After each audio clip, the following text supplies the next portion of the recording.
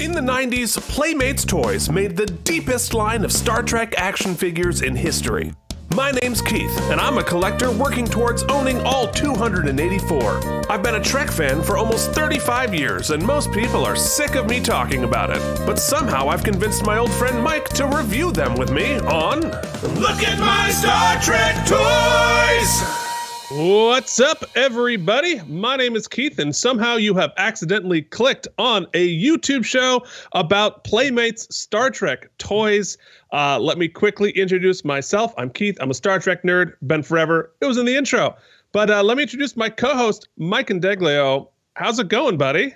It's going all right. I'm always happy to join you in a interesting endeavor, and this is absolutely that. I want to say right up front, Keith, I am not a Star Trek guy, never been a Star Trek guy, but I do love toys. To this very day, if I walk into a Walmart, a Target, any sort of establishment, I go right to the toy aisle first. Growing up, action figures were my life. They were my escape. And so when you said, hey, let's look at action figures on the internet, I thought, yeah, that's what we should do.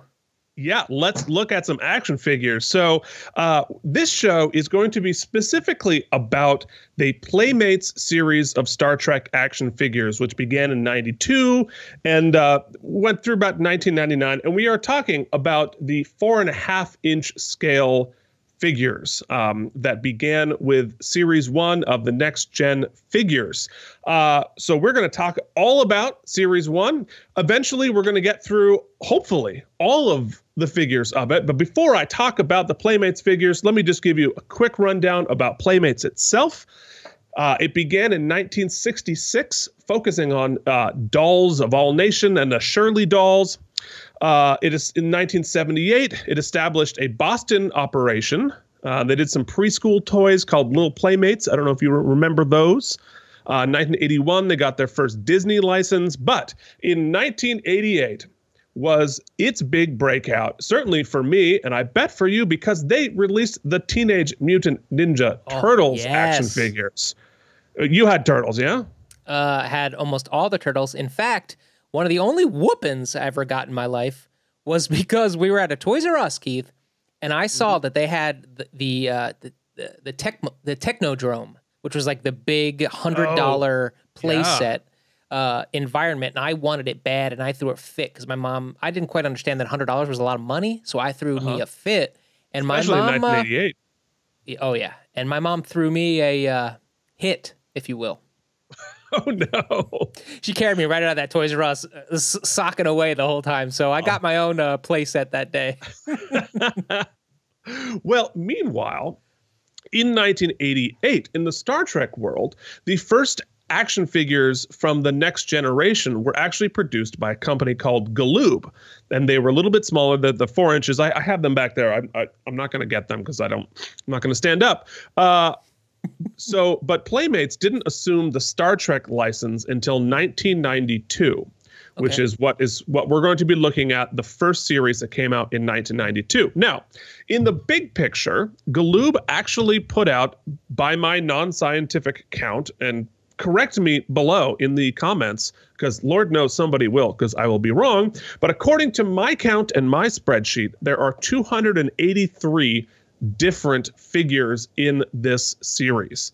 I personally have 197 of them so far, and I have been collecting them seriously for the last 2 or 3 years, I guess. And it's been really fun. If you look behind me there, that center bookshelf is all of the figures there. We will show them as we go forward. A couple of other interesting things about this series. They are all individually numbered. Playmates realized that there was a lot more money going to nerd collectors like us than making them just for kids, which is why they're all individually numbered. In fact, you know what? Why don't we hop over to the Toy Cam and I'll show you what I'm talking about. Okay, folks, here on the live Toy Cam, I have here this action figure of Worf, and I'm going to show you. He has a numbered number on his foot there. I don't know if you can quite see it, but this is number 65,855. And as we go through this, we will find out that there were lots of different runs of the toys. So these initial ones came out, there's hundreds of thousands of them. Some of them got much more limited edition, almost to the point of insanity, which pretty much killed the line of toys because it was almost impossible to get all of them. So I already know that this adventure, for me, is set up for failure. Well, Keith, I don't want to speak for our audience, which hopefully there will be one. I assume that there are plenty of people interested in Star Trek action figures and toys. You know, perhaps when we get to maybe once we cycle through your entire collection and we have a list of those that you have yet to receive, perhaps we can elicit some feedback from our audience. Either get some B-roll that we can show, so we can at least discuss through those holes in the collection. Well, I'm still going to be working on it. You know, as I don't we want go to take through this that away process. from you. I'm just saying. No, don't take away my toys. Well, and in fact, actually, I can tease this. We might do some unboxings. If I get a good lot from eBay, maybe we can do an unboxing on the Toy Cam. We'll see. Yeah, and we want to have a discussion with you. We want to talk about the toys. I want to give a upfront warning that I am going to give my opinions about the toys and about Star Trek, never disrespectfully. I just am all about the figures, because what I used to do with the toys, a lot of people used to play in the world of the toy, right? You'd do a Star Trek episode. I never was like that. I made them fight and wrestle, and the different universes of toys all came together in my imagination. So I want to hear how you guys utilized your toys. Did you take them out of the box? How did it all work? That is a great segue, actually, because before we talk about the individual characters of the Series 1, let's talk about that box. And let's go back to the Toy Cam. Toy Cam! Toy Cam! And take a look at what the Series 1 boxes looked like. Now, you'll see here I have a duplicate that I did not take out of the box. And, you know, toy purists come at me. But because I want to display them on my display wall behind me here, I will take them out of the box, at least one of each figure, to get on the display. Do you always purchase two, or is that new? Typically, I purchase them in lots from eBay. So I'll just get a whole bunch of. I look for lots that have as many of the figures that I don't have. And then with that will come a whole bunch of duplicates. So I have a huge box of duplicates. Okay. But anyway, so if you look at the first series boxes, they had a basic, your basic toy. Came with a lot of extra little plastic nonsense that came with the figure. They all came with their own base for them to stand up on, because they don't all stand up well on their own. And a whole bunch of like little random plastic crap that were probably all choking hazards, and were of various levels of detail. This is actually a pretty good one. It's got Let's see the back of the box. That's where I always enjoy to see. You usually get to see the entire series, right? Okay, yeah. So here we are. It's a little preview about what you're going to see. This is the first series. It came with a little card of details about the character. Some of it canon, some of it not. So it's all basic stuff. These figures were not super expensive when they came out. They were all, priced for kids. So, you'd be getting this thing for $5 at your KB Toys, which is always my favorite place to go. It's where a kid can be a kid, Yeah. And I found so many fun things in KB's Toys. Anyway, we'll talk about that. Okay, let's start with our first figure from TNG Series 1. And where do you start with anything Star Trek? You start with Captain Jean Luc Picard. Of course, here he is, played by the legendary Patrick Stewart. And Playmates figure 6011 is actually Picard wearing his Picardigan, not his regular Starfleet uniform. Now, this was an alternate outfit given just to the captains, and it first appeared in Next Gen Season 5, Episode 2, Darmok, the famous episode. And you'll see here that this is version 1.0 of the Picardigan, where you have sort of a leather and suede with detailing on the shoulders and at the cuff. It eventually developed into being made out of the same material as the rest of the uniform, and I think it looks better than this sort of weird, like, punk Picard version. But the figure also had all of that detailing from the first draft of the Picardigan. And you'll note a lot with the action figures, you're going to see the first draft of stuff because the figures take a long time to develop. And so the minute you have the idea for the uniform, you have to send the prototypes to the toy folks to make it. And so sometimes you'll see things that didn't actually make it on screen. We're going to get there when we get to the Star Trek Generations figures, which they produced that movie literally the week after filming the series finale. And they were going to introduce new uniforms that were sort of halfway between Next Gen and the Wrath of Khan uniforms with the wraparound. And so they produced all the figures for that line, and then they scrapped it after the first couple of days of filming and went back to their regular uniforms. So the only place you can see those uniforms are on these action figures, but we'll get to them later. What do you think of Picard here? I've always thought Picard was such a cool character, despite him being cast a little bit older, and I think that that's reflected here. What I'm really digging is the texturing.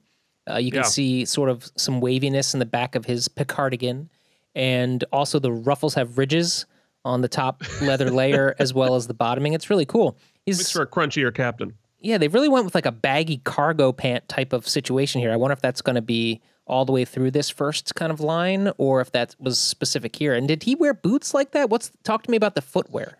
Well, they wore boots similar to that. The weird sort of bell-bottomy cuff you rarely saw, and I don't think we saw it much in later seasons. You'll see on some of the figures you have a little detailing with a stripe of the color of the uniform at the bottom of the or at the top of the boot. We rarely saw it on screen. But what Picard's wearing here with the bell-bottom deal, that's a throwback to the original series where all their pants were cuffed like that, which is odd. Yeah, I really also think it's a great likeness. Generally, the hair is a dead giveaway, but the sculpting is really well done on his face. It looks just like him. And I can see some veins in his hand there. Yeah. That's cool. Yeah, the level of detail is really, really good. And I think there's two levels of details that Playmates really focused on. One was just making the figures look lifelike, and they're just good. They're mostly to scale, and they look like the actors portraying it. But there's also the level of detail of the Star Trek canon, because when they put these figures out, they knew that nerds like us were going to be collecting and talking about these things. And if they screwed up a piece of this, we'd know and they'd hear about it, and it would make us less likely to continue collecting if they were making mistakes. And it's clear they knew they had something here as a collectible item right from the very beginning. So let us move forward in the line and talk about model number 6012, Commander Data. Of course, played by Brent Spiner.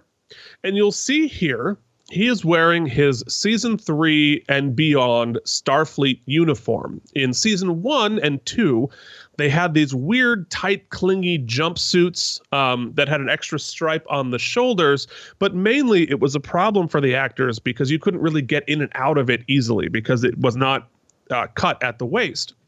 So just to use the bathroom became like a huge problem, and it was clingy and just like it left very little to the imagination. So the actors were really happy to get new uniforms reflected here on screen that were sort of like a tunic, a shirt, and a pair of pants, which just made their lives a lot easier. You'll also notice, just canon-wise, that these uniforms continue to develop. They didn't arrive fully formed in the beginning of Season 3. You see some of the details grow as the series went on. Some of the earlier episodes, they had seams going down the front, which, as you can see in this picture from Data in 403 Brothers, they've removed the seams, and they've also added a collar around the neck, which I think really brings this particular uniform to the classic next gen uniform. And when Series 1 of the Playmates dolls were released, it was in 1992 when Next Gen was just starting season 6. So we were pretty much in the fully formed version of these uniforms when they designed these toys. Now, one last thing I will say before I let you jump in on Data is that this Data figure had an interesting little detail, and that is it had compartments which opened up to show some of the wiring and technology within Data, who was an android. And so you could open up a panel on his back and open up a panel on his forearm, and just really interesting and intricate little details to add for a toy you could buy for $5. That's cool. I'm also noticing they changed the pants up here. They're definitely not the baggy cargo pant type they had on that Picard figure we looked at. Although I'm looking at the kind of exposed triangle to show the boot stirrup type scenario. Is that something we would see in the episodes, or is that a creative license detail? No, we would see it sometimes. We rarely saw their feet on the show. But folks, if you can send on YouTube and you can email us, look at mystartrektoys@gmail.com. Send us a screenshot of one of their feet showing this little detail, because I'm not 100% sure how often, if ever, we saw that. They definitely got the hair right. The facial sculpture isn't as precise as the Picard, but there's only so much you can do. And I will note that this one's arms look a little bizarre, like a little long or big maybe, but it could be the way you have it posed here. Well, it's a little jacked for Brent Spiner.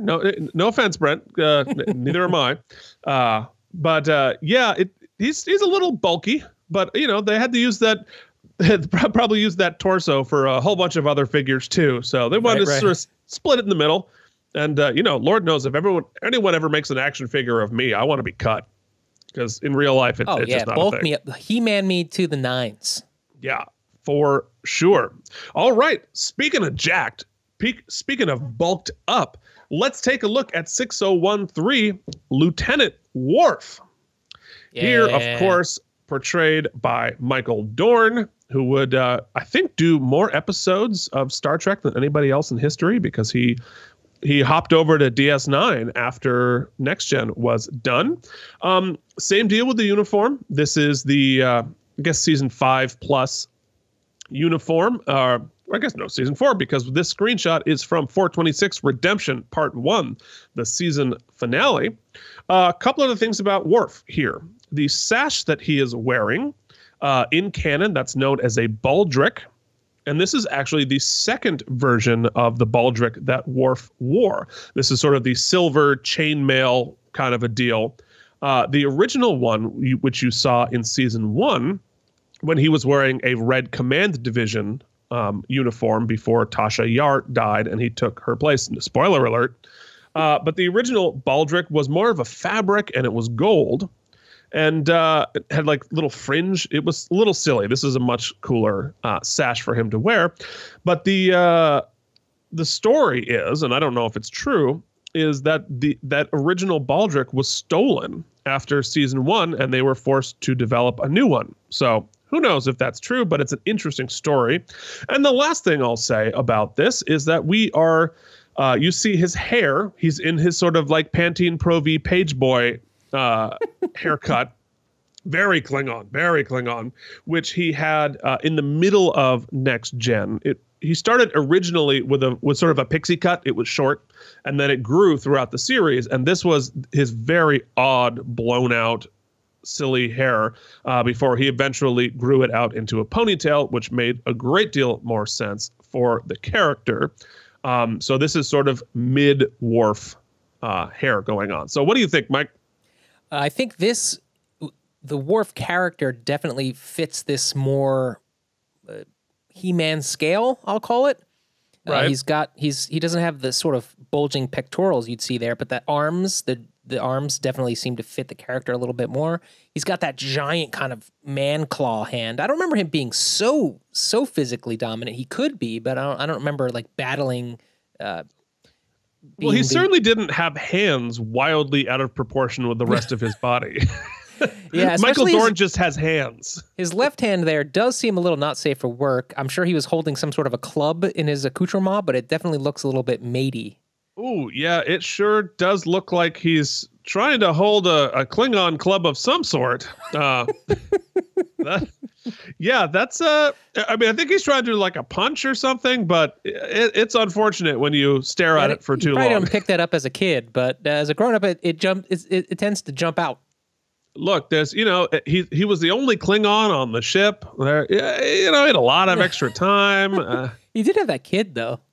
He did, yeah. Well, Alexander, his kid, who, don't worry, there is an Alexander figure, whether you wanted it or not. Yeah, is it insufferable? Yeah, that character people have a lot of opinions on the character of Alexander. I think they explored some interesting things, but yeah, he was kind of annoying. But don't worry, if you have ever wanted to know what a Alexander figure wearing a cowboy outfit would look like, stay tuned. Should we go back in time numerically and go to number 1 now? Go to number 1. Oh, see what I did? It's that cutting Star Trek that I didn't watch comedy that I think everyone's really going to be tuning in for. Yes, I can see our subscriber listing which right now isn't even one. So yeah, that's fair. That's fair. We have to have one to lose one. All right. Yes, let's talk about 6014 battle damaged Commander William Riker, the first officer of the Enterprise, of course, portrayed by Jonathan Frakes. And here we are in season 3+ uniform, but you'll note here it is distressed, like he's been attacked by a Gorn or something. And I tried to find an episode of Next Gen that had this sort of damage to his uniform, and I couldn't find one. It sort of got close in 202 when Silence Has Lease. You remember where he's training with Worf on the holodeck and things get a little hairy, but you'll note that was in the season 2 uniform, not this uniform. So, folks, if you know of an episode where his uniform gets cut like this, let us know. Leave us a note down below, and we will happily make a correction. But I think what they were going for was trying to make Riker the sort of action character, the guy who got in fights. And if you're an original series fan, you'll note that normally that character who went down to the planet and he fought the guys and he spent time with the ladies, you know what I mean? That was usually Captain Kirk, the William Shatner. But for Next Gen, they added a sort of a little wrinkle where Riker wouldn't allow Picard to go on away missions and put himself at risk the way we saw Kirk almost dying every 10 seconds. So they were sort of trying to make Riker the action guy. So I think that's what they're trying to do here with this figure. One other thing to note, which has been true of several of these figures in the first line, is you see a little box there for the tricorder, which was usually included. In fact, I can show you. Let's hop over to Toy Cam. Where we can take a look at what was in the Riker box. And you can see, yes, there is a tricorder right there. You have a tricorder to the right here. You have a pad, which was, oops, you can't see what I'm doing. There's the pad there, which was kind of the precursor to the iPad. You get a lot of cool stuff. You get a lot of gear. Yeah. Star Trek actually kind of invented the iPad because they all had one before that was ever a technology.